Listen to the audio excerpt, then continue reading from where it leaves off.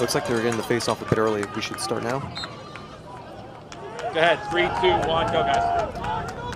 A quick face-off at James N. Short Stadium. Starts with Brandau, leading the country in points per game, but they have a lot of other threats from different positions as we see a nice save there. Some snappy release there from Justin Sykes on the crease.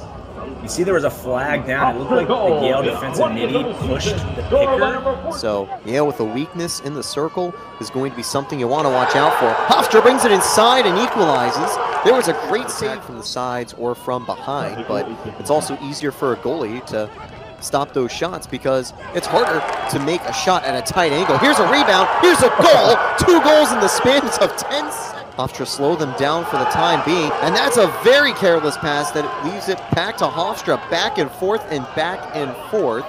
Here's a long shot, and scored from long range. Cooling makes it 4-2. About, just got to catch fire at the right time of the season. They've got numbers here. Woo! And they'll capitalize once again, a play down the middle. And honestly, Yale is here, but what I'll certainly say as play resumes is that this is a matchup I've been really looking forward to. Oh my goodness, that's a goal in just 5 seconds. 6-3 for fast. I mean, whenever they win a face-off, they're already in the attacking third by the time they've picked up the ball, and they have a shot on target about 5 seconds later. That's a shot on target to give Hofstra the lead. 7-6 with a man up. Yeah, and if you look at Yale's stats, they have 15 shots and 7 goals, right? So they're doing a really nice job when they get their shooting opportunities. As Patterson again wins one forward, and we get going with a Hofstra snipe from Madsen.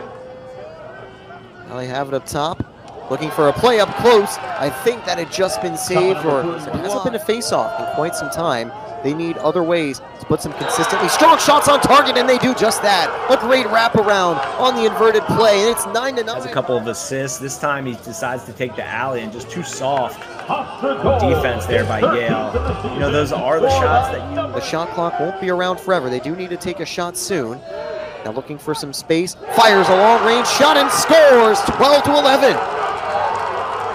Here's a long shot from Hofstra, and it's saved once again. The 38 doing a great job in the net. It is a risk, as now the ball is bounced away, looking for a long-range opportunity, and Hofstra have tied it with 8:25 to go, and you can tell